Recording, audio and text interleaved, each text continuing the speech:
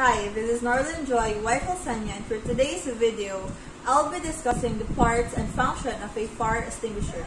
But first, let me explain what is a fire extinguisher.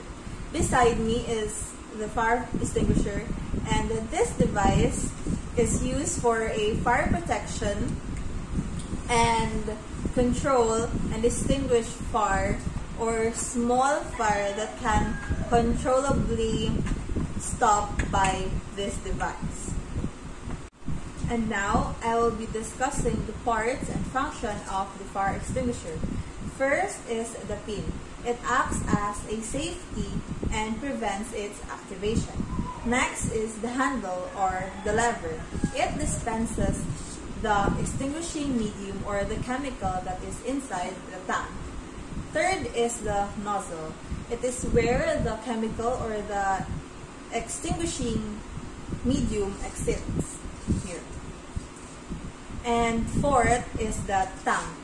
It contains the extinguishing medium. Lastly, I will be teaching you on how to use a fire extinguisher. We will just remember the word PASS or the acronym PASS that stands for first P, pull the pin, and then A, aim the nozzle, and then squeeze the handle, and lastly S, sweep side to side at the base of the fire.